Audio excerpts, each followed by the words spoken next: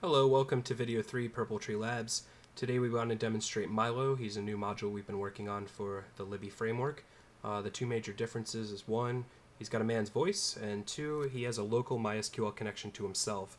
So we wrote some code that'll go out to the Wikipedia, it'll go out to different blogs and different links, follow them, and pull down the data the best it can and sort it into categories, so later when he's prompted vocally, he'll return vocal answers to them. So we're going to demonstrate him, and we're going to do that by just speaking his name, or first saying, MILO start. Hello, I am MILO. My database was last updated 24 minutes ago from data on wikipedia.org. How can I help you today? MILO search. Please tell me a category you wish to search around in.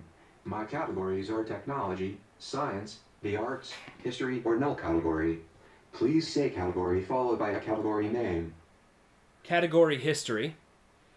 Category history, is that correct? Yes. Okay, category saved. What do you wish to search for in history?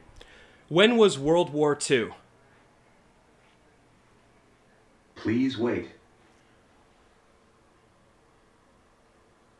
World War II, or the Second World War, the start of the war is generally held to be in September 1939 with the German invasion of Poland and subsequent declarations of war on Nazi Germany by the United Kingdom, France and the British Dominions. 4. 5. Many belligerents entered the war before or after this date, during a period which spanned from 1937 to 1941, as a result of other events.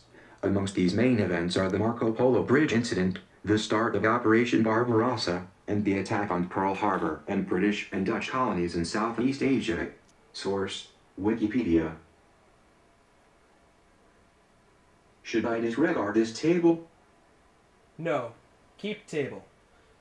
So that was a basic demonstration of MILO, and as you can see, the data pull is much faster, and he doesn't always get it right. He told us a lot more than we needed to know. We just wanted to know when World War II was, and in return he told us all about things we really didn't ask specifically for. But in the end, you get the gist of it, and next we're going to do some brightness tracking using the processing framework. So when we walk into a room and the brightness changes, LIBBY or MILO can automatically start speaking to us rather than us having to prompt them. Thank you.